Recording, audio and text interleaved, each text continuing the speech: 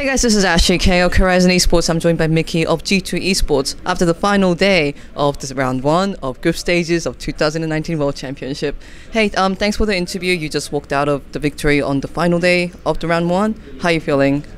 I mean, after the last game, I'm not feeling that good. You know, it wasn't my proudest performance, but I mean, we still got a win, I guess. So I'm not too sad. It was just like, yeah, it was a fun game. I'm going to say that it wasn't the cleanest game to start with, and it actually went quite close for some time, but G2 managed to suddenly hit their spike and roll over SKT at some point. Where do you think that change in tempo happened? I mean, it was after we started playing around Baron a little bit more. I think they didn't really take control of Nash, and they played for Drake, where we just went for Nash control all the time. And yeah, I mean, I felt like they could probably take the control, they just didn't do it. So then at one point when Yasuo got a few items, they could just like kind of two-man Nasher. And yeah, Syndra was there to turn, and she kind of one-shot the Gragas because Syndra is really balanced. And yeah, then we won because of that. It looks like you're also not that completely 100% happy with the performance today. So how would you rate your own performance out of 10? Today, out of 10, I would say like maybe 2 out of 10. Maybe 3. I'll give myself 2.5, 2.5. Yeah, it's pretty good. Because I felt like after I went 0-5, I picked it up. So then I finished 0-5-8, which if we don't count the 5 deaths, I was 0-0-7. And at the end, I did a good flash ult, so that was the highlight of the game for me. But yeah, overall, it wasn't that great. Yeah. It was a good ending overall. And speaking about how G2 ended the game, you guys always seem to be having so much fun. Like, you know, even before the game started and in the game, in the chats, in the plays, and out of the game. Yeah. What's the team environment like, and how does it impact the performance of the team? I mean, I think our team environment is always like pretty happy. We're like all really relaxed. Maybe today it wasn't as relaxed because we were like kind of trying a bit harder because we were just like at a stalemate. So we're just going for vision and actually had to communicate more about what's happening in the game instead of just memeing as we could against the other two teams. But yeah, overall it's just like, yeah, pretty chill. We're just kind of joking around all the time, and I think it does help us play better as well because we have a better team atmosphere. And yeah, that's pretty much it. And you guys are really having fun, you guys are very creative, and some of that goes into the creativeness of the play. And the question a lot of people are asking is G2 extremely dominating, or has the meta just found them in a perfect moment? I would say that we can play any meta. I don't think like a meta kind of defines us, because all of us as players are really creative, and we can always find the best picks for the patch, and we can all play them.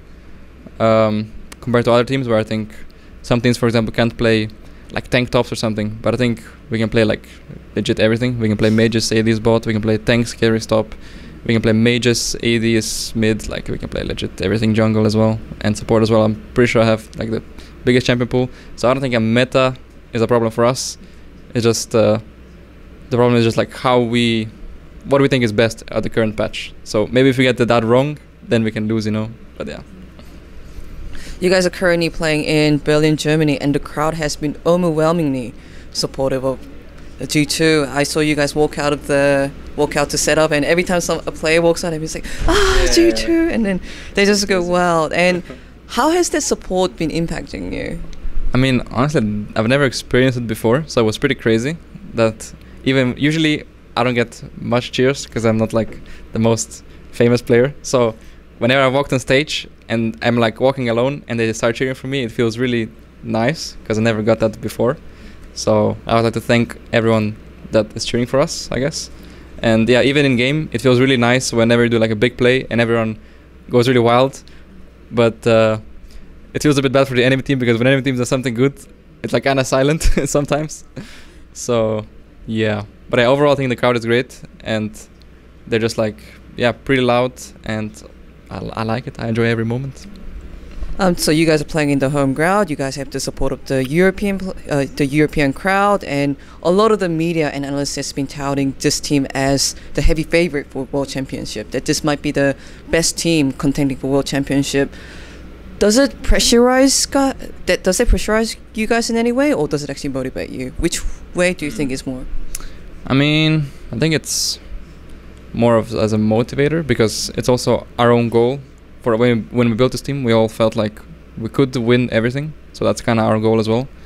And yeah, I don't really feel much pressure, at least personally.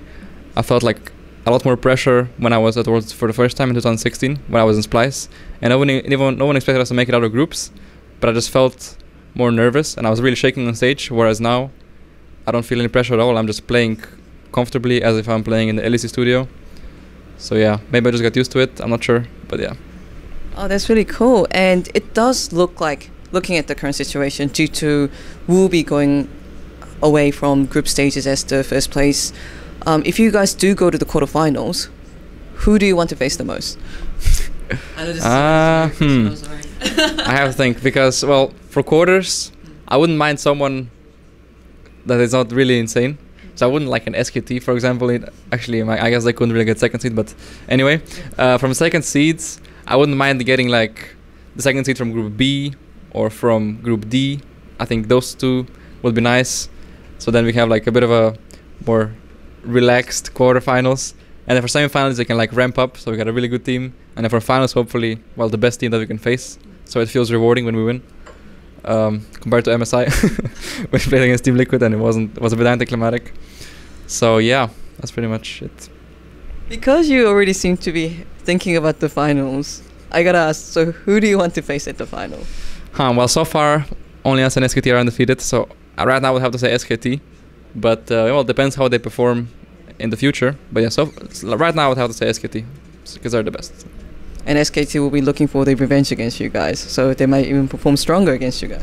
They could, but then again, I got to practice with my team this time around, so it might be harder for them, and we probably won't test stuff level like game 1 like we did in the first time we faced them. So I actually feel like we would have a better shot than last time, but I guess we'll see. Cool. Thank you, and congrats on the 3-0 start to the group stages. And you'll be starting. You'll be going to the second round, playing all the teams once more on a single day. Which team do you think will give you the most challenge? That's Cloud9, Griffin, HKA? I mean, I'm probably Griffin. I think they're the strongest team besides us in our group. I feel HKA is also pretty strong. Don't think Cloud9 is that great. But you never know, you know. So yeah, I mean, I would have to say Griffin, yeah. Griffin has been saying that they've been warming up to the world stage, that they've been improving their performance on every match. So do you think it'll be an even closer match on the next time you face Griffin? And how do you think that matchup will go? Okay, well, hopefully it'll be closer than last time. And I'm hoping for like some crazy picks, because the first time we faced them it was like kind of generic, just like normal picks. But I hope we get to see some orange support from Ilhens, or like Elise support, some Timo support. I know he played in solo queue for a bit, maybe Singed, and then I can pull off some crazy stuff as well. So I'm hoping for that in the next time we face them. Like maybe Sion support. I mean, Sion is pretty good. We'll see. Okay, we'll look for some Smite Sion support life pick from G2. Perhaps. But okay, thank you so much for the interview, and best of luck for the second round. Thank you. This was Ashley Kang for Horizon Esports, and I was joined by Mikyx of G2 Esports. For more League of Legends and 2019 World Championship content, check out Horizon on YouTube, and remember to subscribe.